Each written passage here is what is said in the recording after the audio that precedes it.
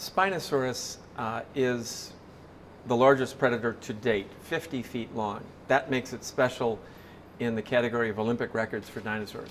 But for science, it broke another barrier that I think is scientifically more important for us. It is an animal that is adapted to living in water.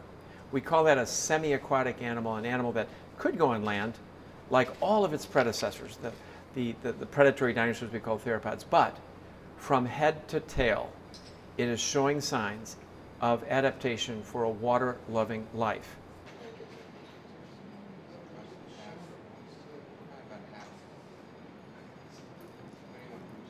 We imagine the animal paddling away like a duck with a long neck like a bird, but like a crocodile, powering its way with a very significant tail and a head that looked pretty much like a crocodile. So it's a chimera. It's a combination of a bird and a crocodile. Nothing like it alive today. It's normal for a theropod. Not very enlarged. T-Rex a bit large. So walnut size, I think it's a brain. Yeah, forebrain. There's no modern day equivalent to Spinosaurus, and there are no extinct animals that really look anything like Spinosaurus. So it's like working on an extraterrestrial, it's like working on an alien.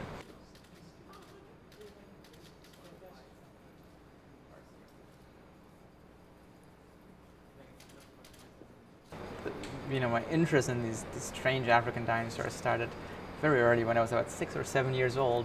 And so to actually see this skeleton come together and being able to play a role in bringing this dinosaur back to life, so to speak, has been a pretty incredible experience and still feels very surreal.